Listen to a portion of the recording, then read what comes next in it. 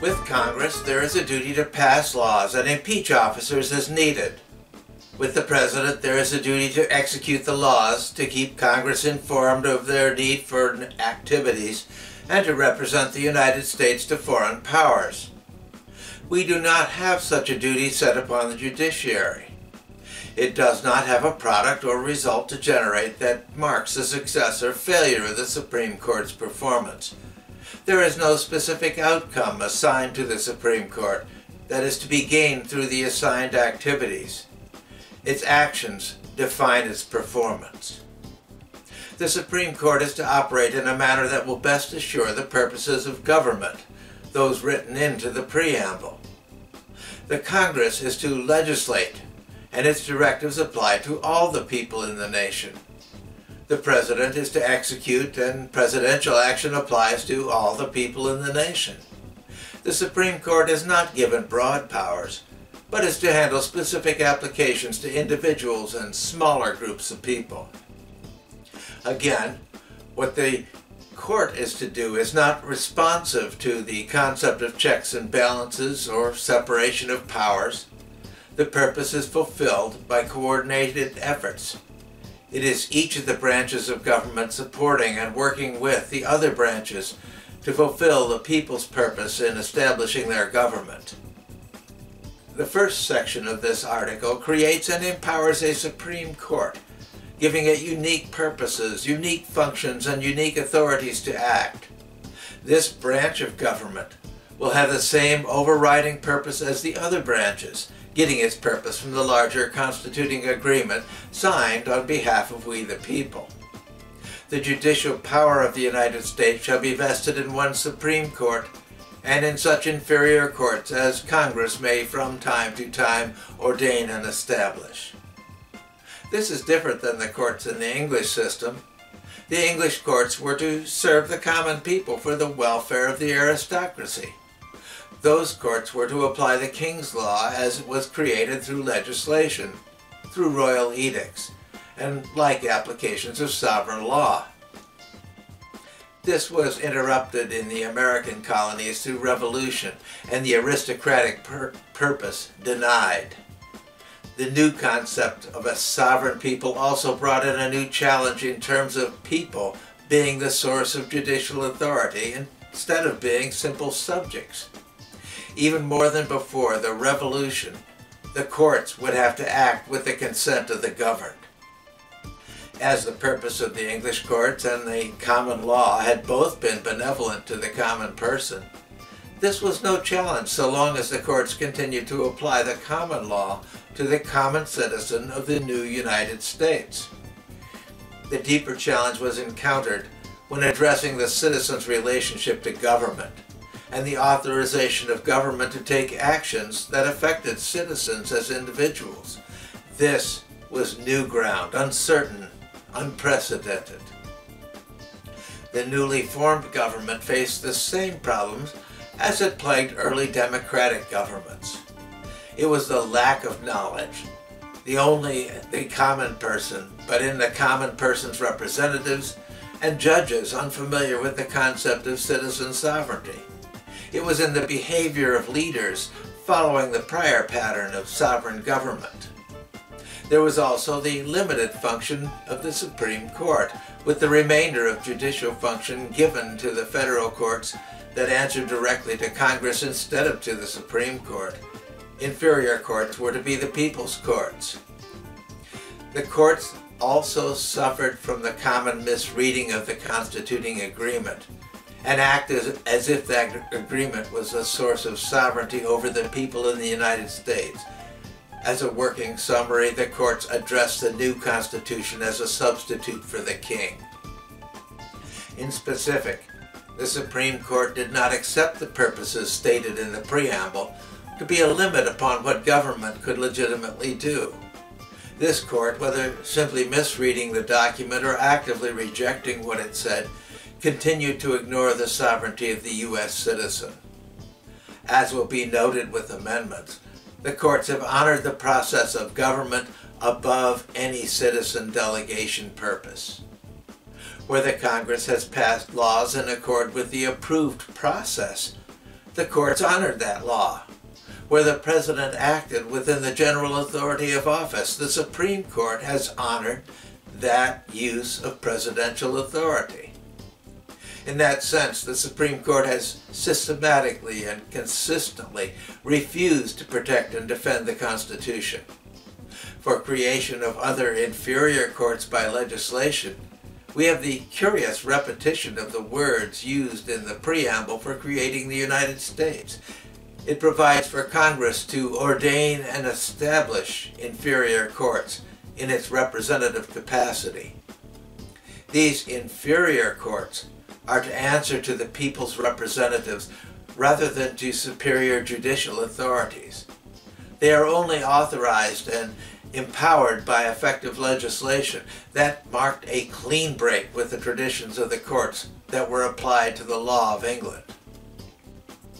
Section 2 addressed the distribution of management of authorities in the federal court system.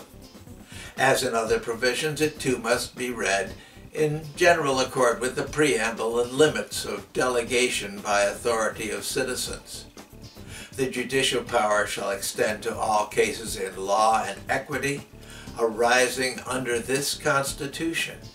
The laws of the United States and treaties made or which shall be made under their authority, to all cases affecting ambassadors, to other ministers or consuls, to all cases of admiralty and maritime jurisdiction, to controversies which the United States shall be a party, to controversies between two or more states, between a state and a citizen of another state, between citizens of different state, between citizens of the same state claiming lands or grants under different states, and between a state and or citizen thereof and foreign states, citizens or subjects.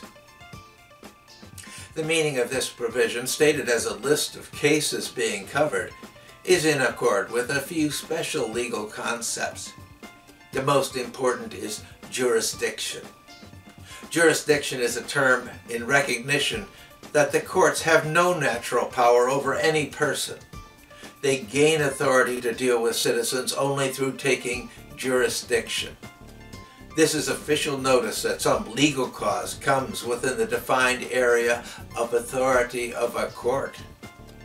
When a court takes jurisdiction over a case, it also assumes jurisdiction over those who prosecute and defend the case, and over ancillary matters.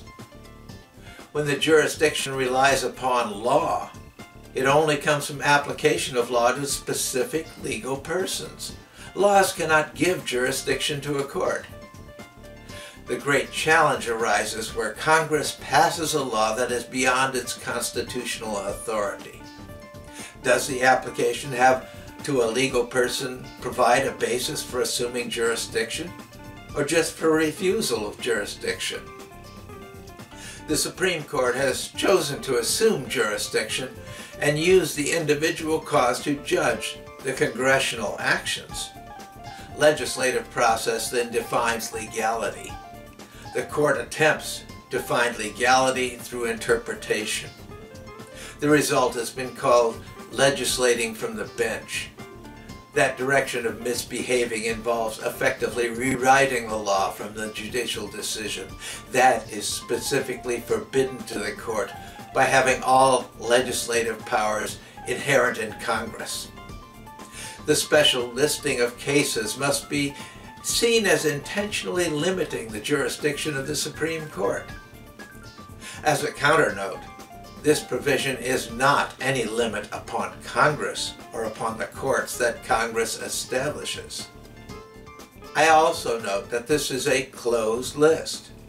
There is no catch-all language that would allow the Supreme Court to assume jurisdiction of other matters or other cases.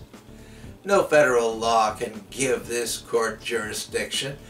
There must be a case of challenge before the involvement is authorized. What this means is that decisions on subjects like regulation of education for social purposes are not within the authority of the court. It is legal error where even attempts to make such jurisdiction. It has no authority in addressing matters of citizen voting unless it addresses a federal voting law. It is likewise of no authority in environmental regulation or authority to address most of the matters in which the modern Supreme Court has taken an interest, except as the same may be challenged in legislative matters.